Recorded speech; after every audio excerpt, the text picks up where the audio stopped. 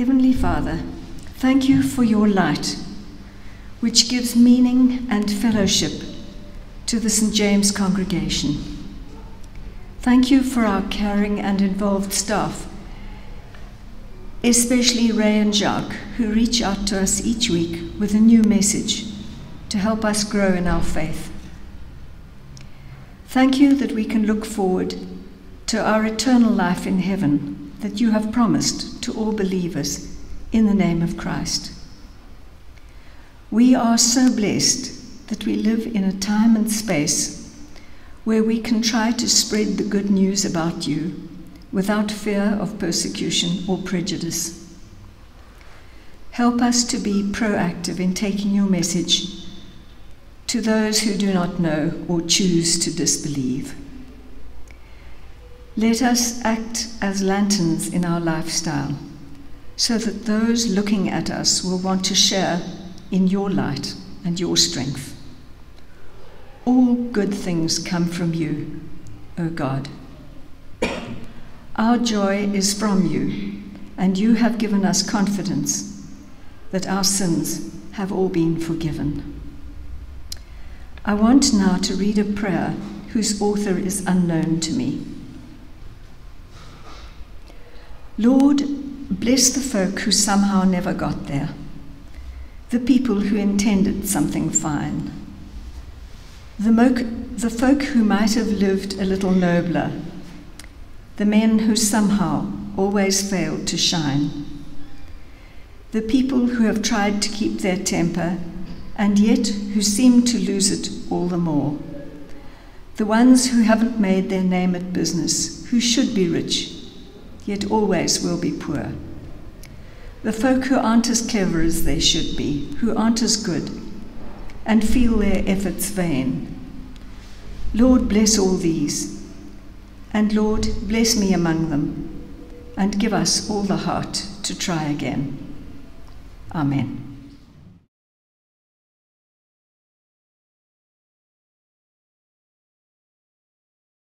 Good morning. Our reading today is from 1 John 1, verse 1 to 4. That which was from the beginning, which we have heard, which we have seen with our eyes, which we have looked upon and have touched with our hands, concerning the word of life. The life was made manifest, and we have seen it and testified to it, and proclaimed to you the eternal life, which was with the Father, and was made manifest to us. That which we have seen and heard we proclaim also to you, so that you too may have fellowship with us. And indeed our fellowship is with the Father and with his Son, Jesus Christ. And we are writing these things so that our joy may be complete. This is the word of the Lord.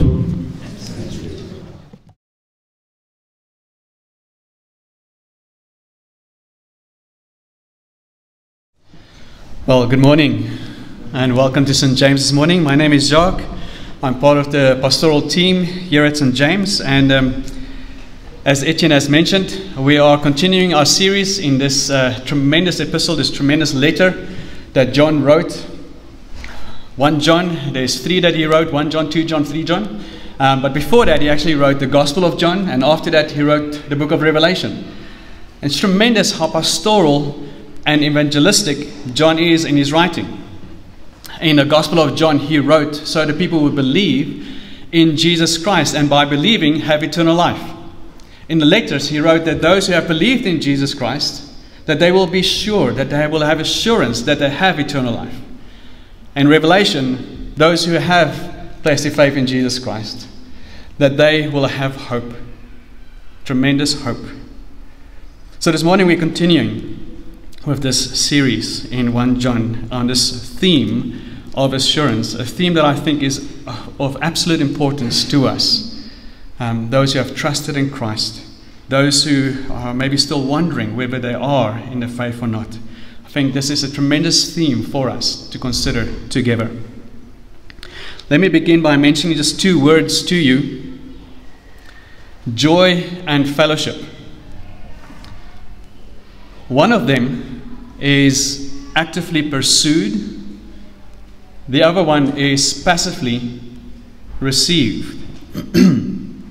So many will say, you pursue joy, you pursue happiness.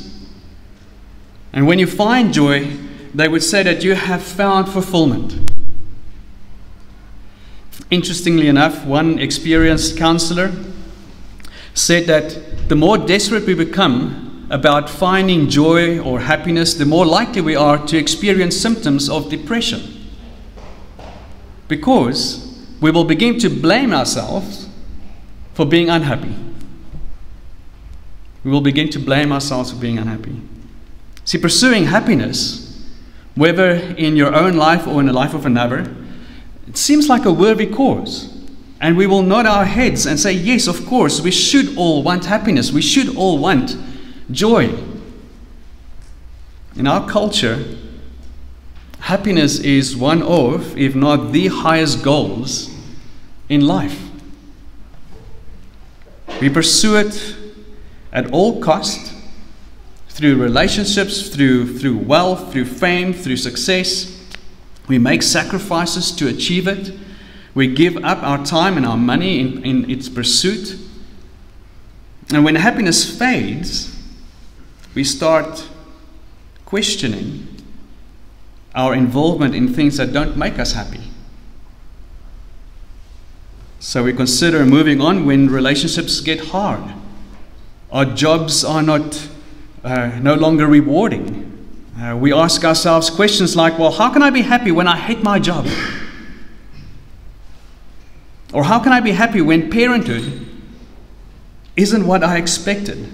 Or how can I be happy when my marriage is hard? Or how can I be happy when being elderly is such a lonely road? Experiencing joy is not a bad thing, but it's not the ultimate thing. Despite what our culture would have us believe, it is not even our highest aim in life. You've heard this quote before by C.S. Lewis. I think Ray might have mentioned it before, I'm not sure, but I know that I've heard it before, but let me read it to you again. It would seem that our Lord finds our desires not too strong, but too weak. We are half-hearted creatures fooling about with drink and sex and ambition when infinite joy is offered us. Like an ignorant child who wants to go on making mud pies in a slum because he cannot imagine what is meant by the offer of a holiday at the sea. We are far too easily pleased.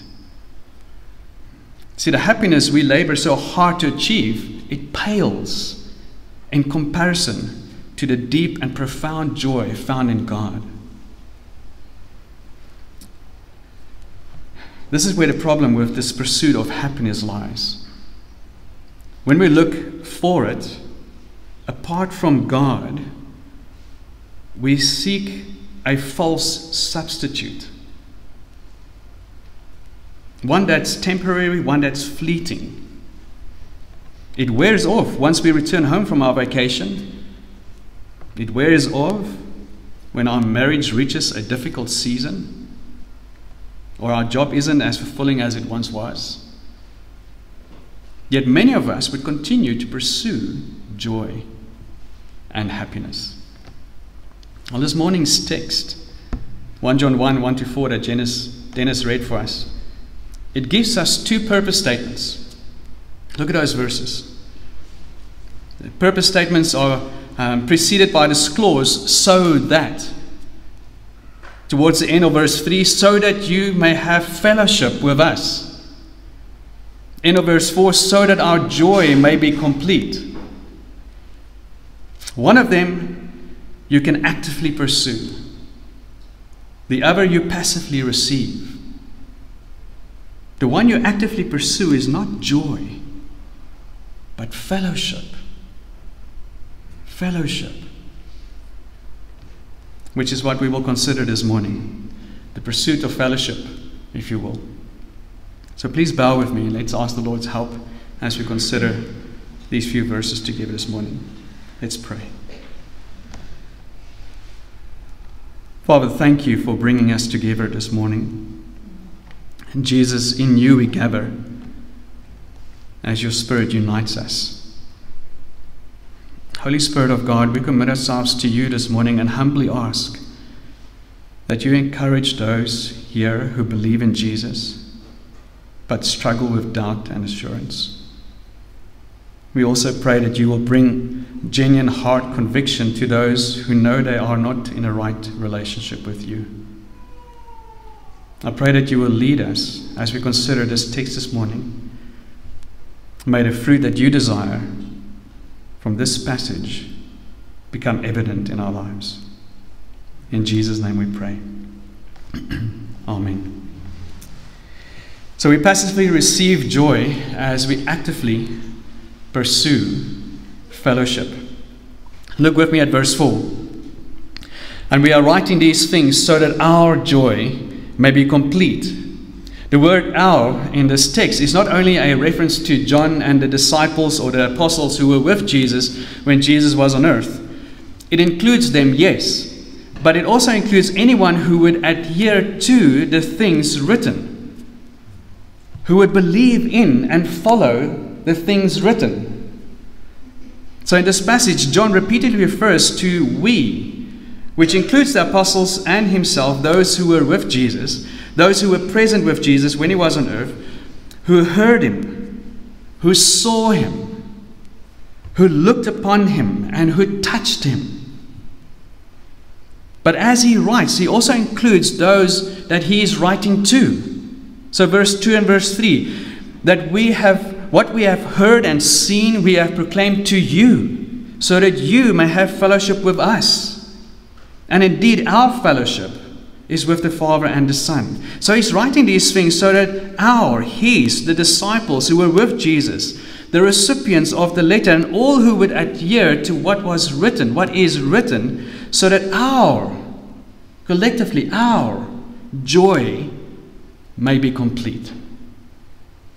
Now, the joy spoken of here refers to an internal, below the surface, settled joy. And it's complete. Or as some translations may put it, it is full. A fullness that cannot be stopped. It is below the surface and it's full. And John is saying here that there is a joy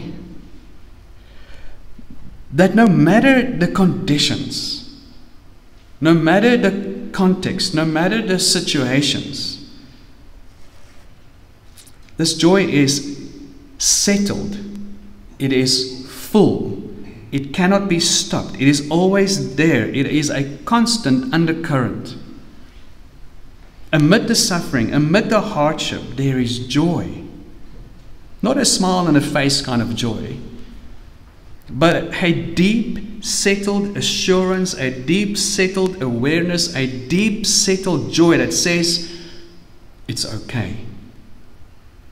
It's going to be okay. A joy that says, it is well with my soul, no matter the situation, the conditions, the context. I tried to think of how to illustrate this. And then I thought of boreholes to illustrate this. But bear with me. Think of the underground currents, the underground rivers, and the underground lakes that never empties. It's amazing. It is always full and sustains those on the surface during various conditions. I read the other day, or actually when I was playing tennis yesterday, this one lady that I'm playing with, an older lady, she's an elderly lady playing tennis, and she makes me run. Anyway, she comes up to me and says, did you hear that they found a lake in a place, and I'll tell you now, in South Africa? It's a desert place. And I'm like, what? How's that? Okay, let me go and Google this. And as I Googled it, well, I actually found this in 1986. So my friend was a little bit late. But they found a lake, and it's apparently the biggest lake in the world, an underground lake that they found. And it's the largest and biggest lake in the world. Guess where they found it? Let me tell you the name, and maybe you might know where they found it. It's called Dragon's Breath Cave. Any nods? Anyone familiar with that? I don't know why they would call it this. Anyway, they found it in the Kalahari. The biggest underground lake in the Kalahari. It's a lake that remains full in the middle of the harshest of conditions, the Kalahari Desert, enabling the trees that are around it to remain green throughout the year, even producing fruit. Amazing. You see, this kind of under the surface settled, complete, full joy is like the river, like this lake. But it's like the river that is spoken of in Jeremiah 17. Beautiful. Verse 7, Jeremiah 17. The man who trusts in the Lord is blessed. Verse 8. He is like a tree planted by water that sends out its roots by the stream and does not fear when heat comes, for its leaves remain green. And it's not anxious in a year of drought, for it does not cease to bear fruit. So what John is saying here is that it is possible for Christians to have this kind of below the surface, internal, settled, full joy throughout their Christian lives, no matter the context, no matter the situations, no matter what we face. But here's the thing. It is not a joy that we can produce. And it's not a joy that can be pursued. It is a joy that flows from a fellowship with the Father and His Son, Jesus Christ. It's a joy that flows from trusting the Lord. Look at verse 3. That you may have fellowship with us, and indeed our fellowship is with the Father and His Son, Jesus Christ. Fellowship. It's a term we unhelpfully use a little bit loosely, even here at church. I mean, you've heard me say, we will say things like, well, join us for tea and coffee after the service and let's continue our fellowship together. What are we actually saying by that? So let's drink a lot of tea and let's drink a lot of coffee and let's talk. Let's catch up. But in the first century, fellowship wasn't seen in that way at all. In Greek, it's a word koinonia. It's the idea of having things in common, sharing, a participation. It is being in partnership. In the first century, if two guys would buy a boat together and they will set up a fishing business on the Lake of Galilee, that was fellowship. That was partnership. They're partnering together.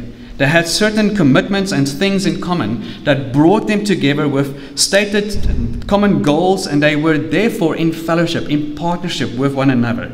And the fellowship of the church was understood to be men and women brought together with certain things in common, shared commitments, shared values, and a shared knowledge of God. It was this shared values and shared goals and the shared vision that made them into a partnership, that brought them together into a fellowship. Whose values? Whose goals? Whose vision? God's. So John is saying here that we, witnesses who first came into contact with the living God by the Word made flesh, we have fellowship with Him. And we now proclaim this message to you so that you can partner with us. And when we enter this partnership with the apostles, guess what? Along with the apostles and all those who have been part of this partnership throughout the ages, we find ourselves in fellowship with, in partnership with the Father and the Son, Jesus.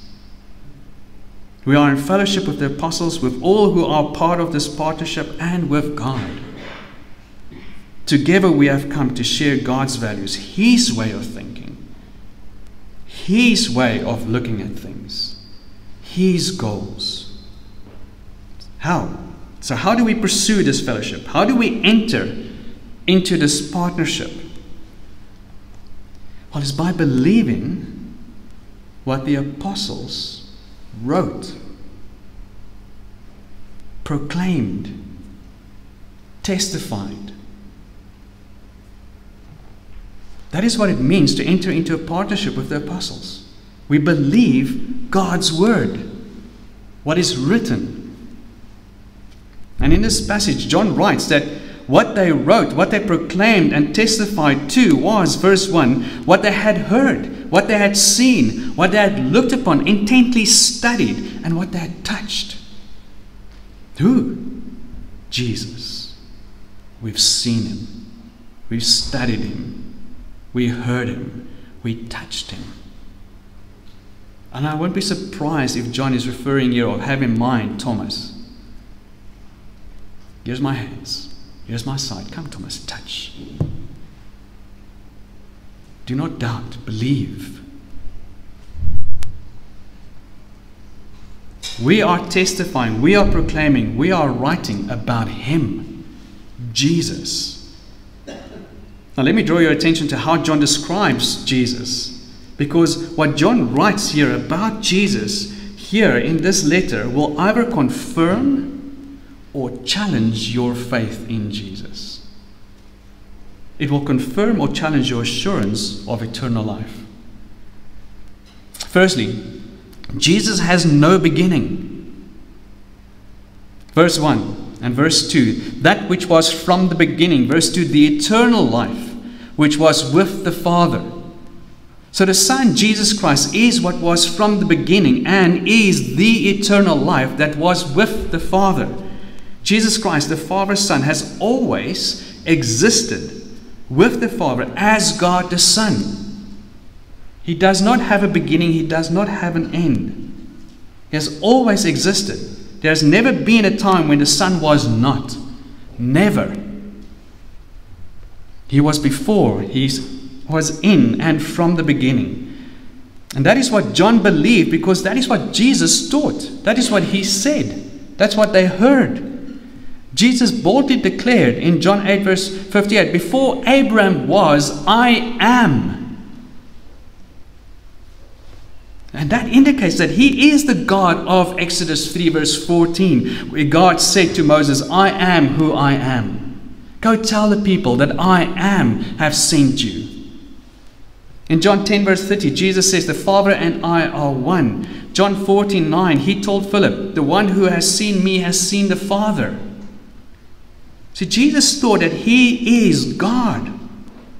And John taught the same. There never was a time when the Son was not, and there will never be a time when he will not be. This Jesus is God the Son. This Jesus is Yahweh in the flesh. Secondly, this God became flesh, Yahweh in the flesh, which is a tremendous stumbling block for many. God became flesh and dwelt among us for 33 years as Jesus of Nazareth. Verse 1. That which was from the beginning, which we have heard, which we have seen with our eyes, which we have looked upon and have touched with our hands concerning the word of life. Verse 2. The life was made manifest. The eternal life, which was with the Father, was made manifest to us. So John is an eyewitness of what Jesus said and did. And this is neither hearsay nor second-hand account. The apostle presents an eyewitness account of the incarnation. God becoming flesh. God as man. John uses repetition here for emphasis. You know, when you want to hear what is on someone's heart, listen to the words that they repeat, and you'll find out what's on their hearts. And John repetitively saying, we have seen, we have heard, we have touched. What? Repeatedly in verse 2, the word of life became manifest, revealed, appeared as Jesus. The biblical Jesus is no myth, no fairy tale, no fable. He is not a ghost or illusion or merely a spiritual reality. He is the God who took on full humanity. The Word became flesh, says John. And he says that in the Gospel, John 1 verse 14. Jesus Christ is fully God and He's fully man. He's not half God and half man, or all God and no man, or all man and no God. Nor is He simply a man uniquely in touch with the divine. No, He is the God-man, like no one else who will ever live. He has always been with the Father, and at Bethlehem He came to be with us as a human, fully human. One preacher says that this is what is a scandal for so many. Stumbling block, the incarnation. I can't say it a better way, so I'm going to quote him here.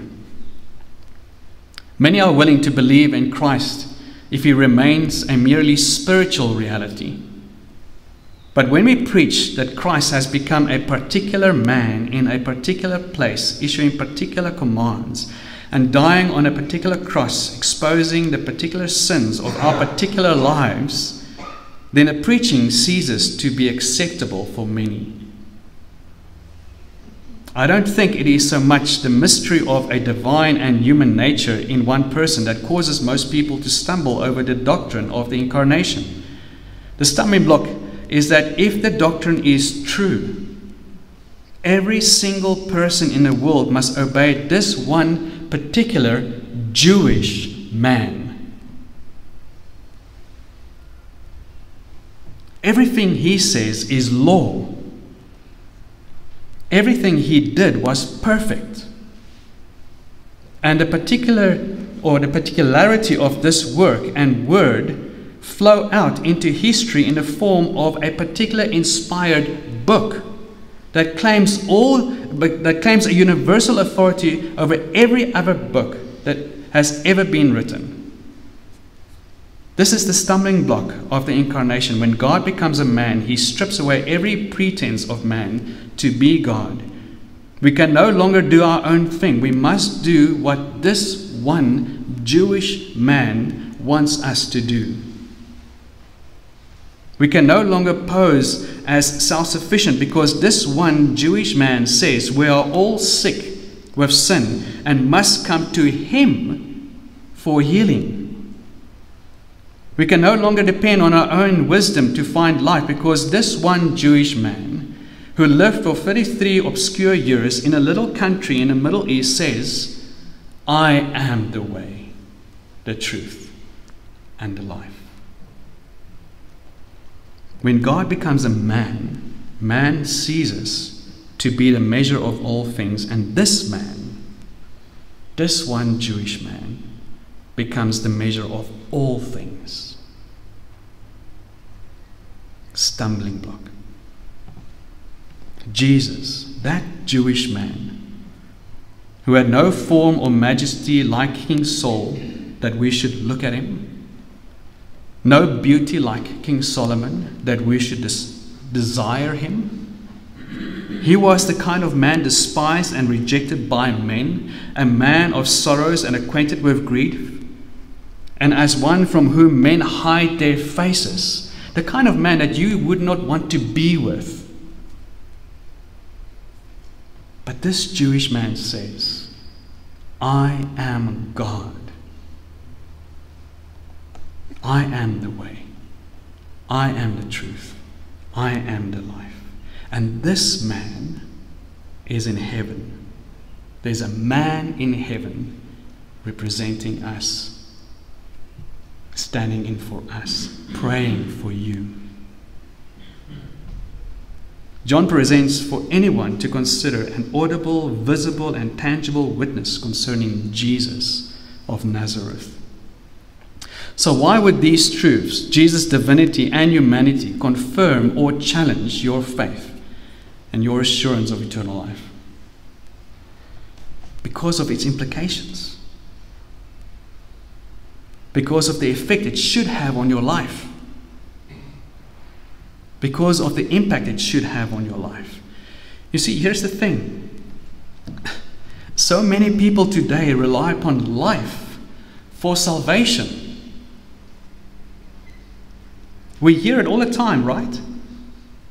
People say it does not matter what you believe, which church you belong to, or if you even go to church, what religion you are part of, etc. It does not matter. All that matters is how you live. All that matters is how you live. All that matters is whether you are a decent, morally upright, and good-natured person. How you live. I've got a friend. He's in ICU at the moment. A good-natured man. Kind. Always encouraging. Play tennis with him. Always sees the positive. But he doesn't know Jesus. And a motorbike accident caused him to lie now, strapped down, broken neck, 7 ribs, lung punctured. Good-natured guy. Now, people think, and other religions say, that your life saves you. How you live, it saves you. You just need to live right. Now, if you follow that way of thinking, then you must conclude that you will never be sure. You will never have assurance of salvation until the day that your life is done. Christianity is the only religion that says somebody else's life saves you. The life of Jesus Christ saves you. Look at how John describes him again. End of verse 1, the word of life. Verse 2, the life, the eternal life. So if you want to know what John means by what he is writing here, just flip back to the Gospel, the first chapter in the Gospel. And he says this, John chapter 1, verse 1 and 2. In the beginning was the Word, and the Word was with God, and the Word was God. He was in the beginning with God. So Jesus had no beginning. He was with God. He is God. Verse 3, all things were made through him. And without him was not anything made that was made. So when God created, Jesus spoke creation into being. Jesus is the word of life. He is the word who gave life. But he does not only give life, he is the source of life. He is life. John chapter 1 verse 4, in him was life. Not only does he speak life into being, he is life. And not only is he life, but eternal life is found in and through him. Later on in John's Gospel, John chapter 3, verse 15 and 16. Verse 16 is, we know it. Verse 15, whoever believes in him may have eternal life. Verse 16, for God so loved the world that he gave his one and only Son, that whoever would believe in him should not perish, but have eternal life.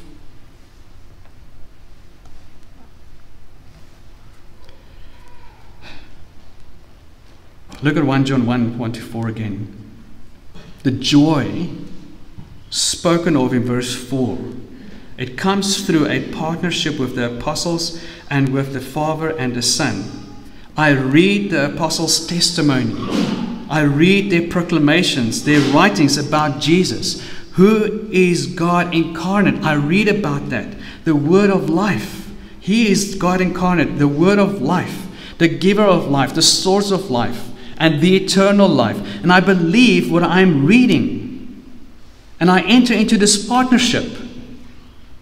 And I find myself, as I believe what I'm reading and entering into this partnership, that I'm entering into a partnership with the Father and the Son, because I'm believing in Jesus Christ, whom John writes about. It's a question that we need to ask ourselves. Am I in fellowship? Am I in partnership with the Father and the Son? Or let me put it to you this way. Let me ask it maybe in this way. Put some handles on it. Can you describe for me? Can you describe for me? Give me examples. Illustrate or articulate that God is teaching you things. Can you show me how He is restraining you from things?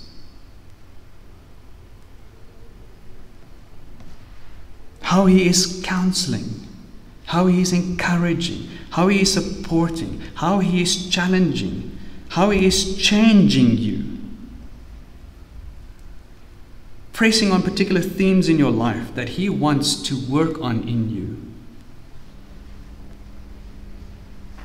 What is He teaching you? What is He showing you? Can you articulate things like that? Is He helping you to be concerned about His values, His goals, His desires? Is He revealing to you more and more what He is like and wants you to be like? Are you seeing that? As you pray, do you sense that He is hearing you?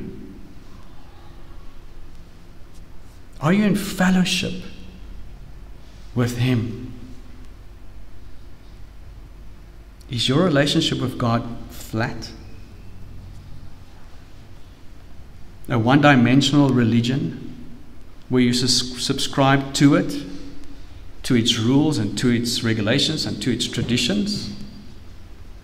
Or is it a fellowship, a partnership where there is a personal dealing with God?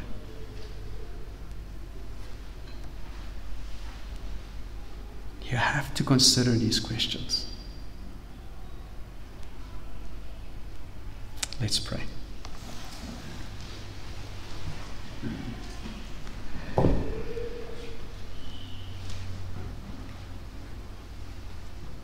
Father, we bow our heads before you, and we do so in Jesus, as your Spirit enables us. Thank you that we can bow before you and approach you, the one in whom we trust,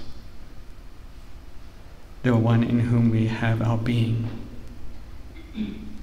Lord Jesus, thank you that you made that possible for us. You, the word of life, life, eternal life.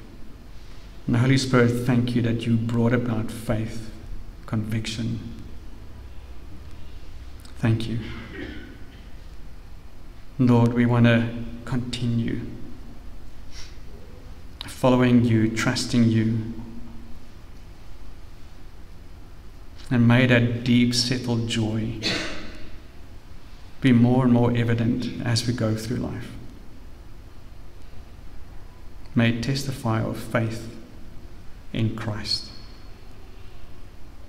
So help us, Lord. Where at times we struggle, where at times we doubt, bring the assurance we need. Or help us, Lord.